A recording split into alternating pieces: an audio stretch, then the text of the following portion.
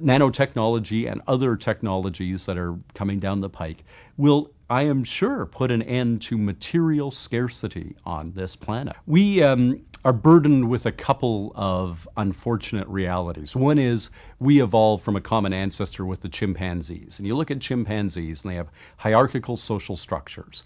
They have definite top-down, there's status, there's who controls the females amongst the males, who controls the access to food.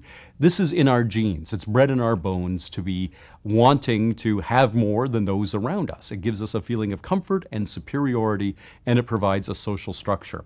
We're also burdened with this dismal science of economics, which has driven so much of how we interact as people. But economics has always hitherto been the science of scarcity. It's how you rationalize the distribution of scarce resources. What we're going to see a transition to is the science of abundance. Economics will become the art of what do you do when you have too much of everything instead of too little of everything. Nanotechnology is going to be one of the most amazing technologies of the 21st century.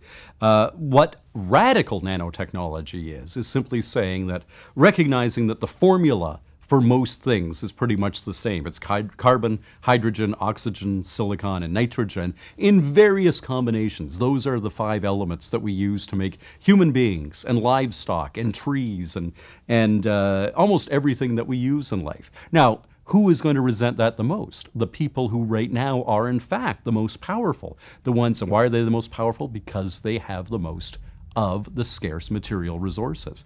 Nobody who makes their living in the oil and gas industry wants us to get rid of digging up this limited, geographically isolated commodity, fossil fuels, and going instead to egalitarian sunshine that falls with equal brightness everywhere on the planet.